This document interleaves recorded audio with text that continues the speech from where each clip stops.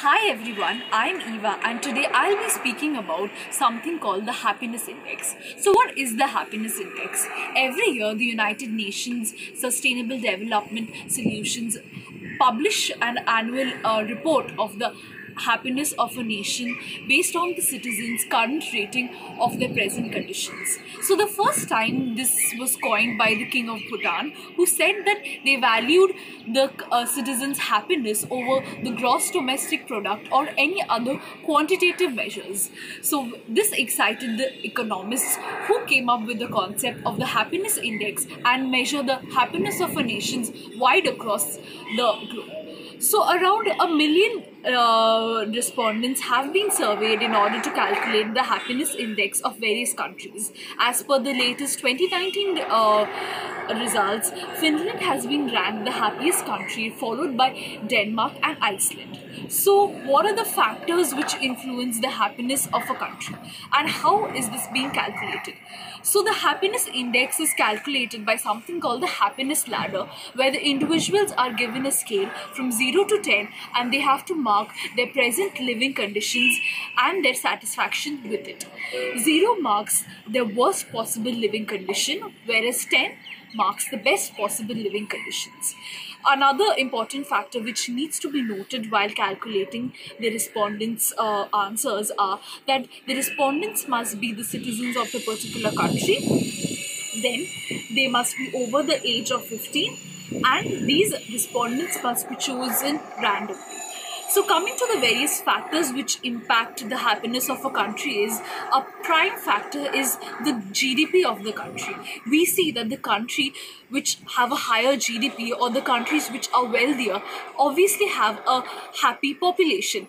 Maybe this is because if a rich country can afford the growth, development and all other possibilities which leads to happiness and lot of convenience also because of their availability of money. So we can also conclude that maybe to a certain extent money does buy happiness. Then coming to another important factor is generosity. We see that countries who have generous individuals are the countries who are happier in nature. And generosity does not only mean in terms of monetary value, but also in terms of a kind deed which an individual shows towards a stranger. Time and again, we see a lot of psychologists who have said that there's a very positive correlation between doing a generous deed and a happiness hormone in our brains. So we can conclude that being generous is highly correlated with being happy. Another important factor which influences the happiness of a country is the health. Health, be it mental health, physical health or spiritual health. In a lot of Scandinavian countries, we see that they focus a lot on physical health and people have a lot of physical activities, and hence we see Scandinavian countries are also the countries which have a higher happiness ranking. Also, mental health is something which should be taken into consideration. Obviously, if a person is going through a depressionary phase or any other forms of mental illness, he's being unproductive, and this is not only in terms of the individual but also economically. An economy is not being able to prosper if it has unproductive or mentally ill individuals. Another important factor which can be considered is the people's interpersonal bonding with each other. Countries where the interpersonal bonding is very strong, we see those are the countries who are also having a very high population of happy individuals.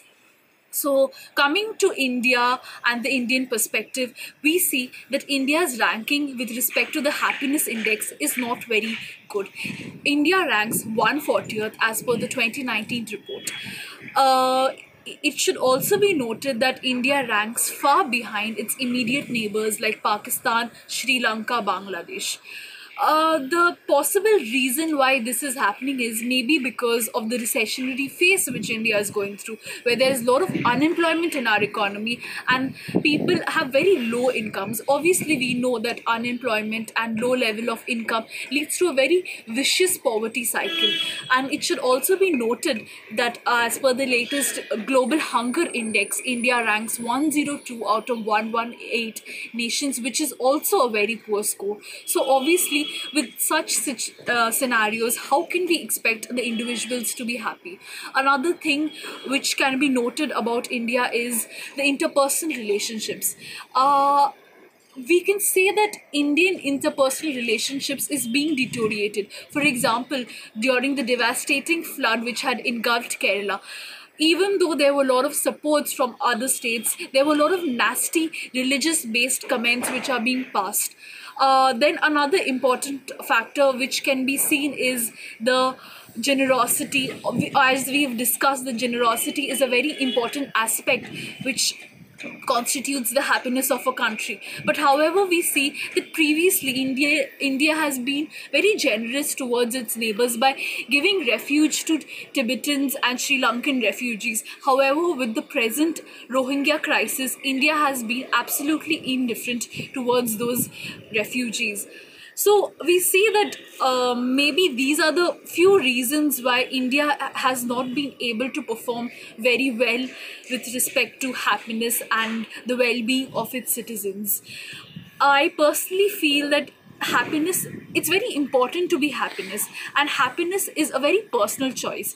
Happiness not only leads and helps us to build interpersonal relationships and lead a very happy and healthy life, but also helps us to achieve various goals. So we really have a very short life to live. Let's just surround ourselves with lots of kindness, love, and abundant happiness. If